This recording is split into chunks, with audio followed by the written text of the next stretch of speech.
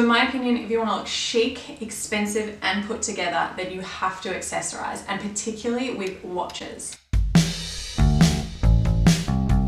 Hey guys, welcome back to my channel. If you are new here, my name is Emily and I make mainly fashion videos, a little bit of beauty and some self-improvement. In today's video, I'm going to be sharing with you my top 3 tips for accessorizing with watches and jewelry, including an outfits lookbook. So I was recently lucky enough to be gifted a couple of new watches from The Fifth. If you haven't heard of The Fifth before, you must check out their Instagram. Their feed is an absolute dream. Their watches are so beautifully designed. Not only are they stunning, but they're actually quality watches as well. I can vouch for the quality because I've actually had another one of their watches for over a year now. Everything that you see in this video today reflects my own personal style. The Fifth have watches for both men and women that suit all different types of styles. They have loads of different colors, not just gold and pink. So I will leave a link in the description for you to go check out the Fifth's website. Quality made watches, these ones are so affordable. Okay, so let's begin with my 3 top tips and we're going to follow it with an outfit lookbook. Tip number 1 is to upscale a basic outfit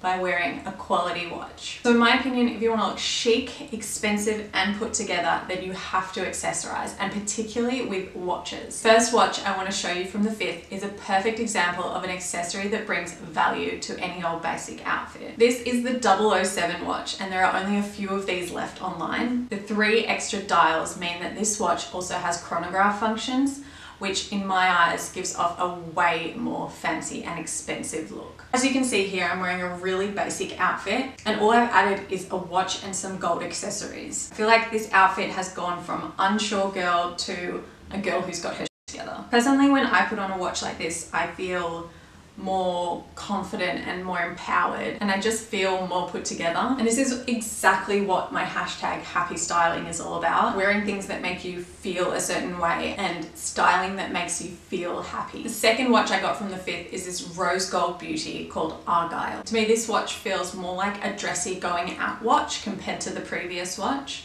I love that the face of the watch is really big. I think that that's a really cool look right now. But if you're not into that, they actually make this watch with a smaller face as well, which is nice to have as an option. So tip number 2 is to keep it simple. Personally, when I'm accessorizing for an everyday look, I just like to keep it simple with dainty gold jewelry. My go-to earrings are gold hoops or any small kind of gold hanging earrings. When I want to wear statement earrings, my go-to is definitely bling bar jewels. They make really on-trend kind of statement pieces as well as basic everyday pieces, but I particularly love their statement earrings. As for necklaces, I'm very much into layering gold necklaces at the moment. I think this is really on trend.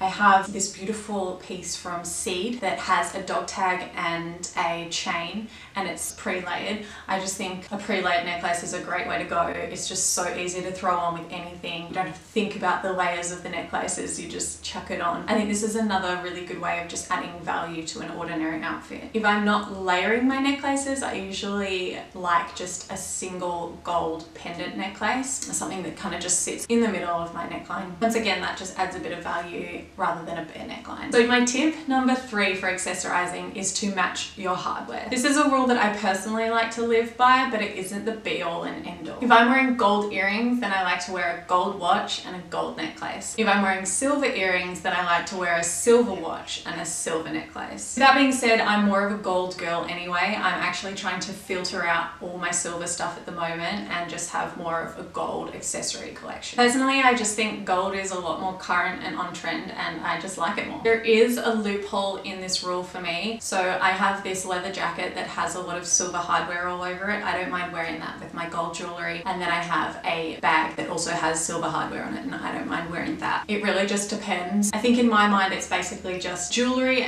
watches and belts that I don't want clashing. But like I said, this is just my personal preference. So to finish off the video, I'm going to show you a bunch of my favorite outfits that have been styled using the Fifth watches and some gold jewelry. If you did like this video, please give it a like and hit the subscribe button and hit the notification bell so you don't miss out on things, because things like this baby are going to sell out very quickly and you don't want to miss when I have posted about a video. You can go follow me on Instagram for more outfit inspiration, but for now just enjoy the rest of the video and happy styling.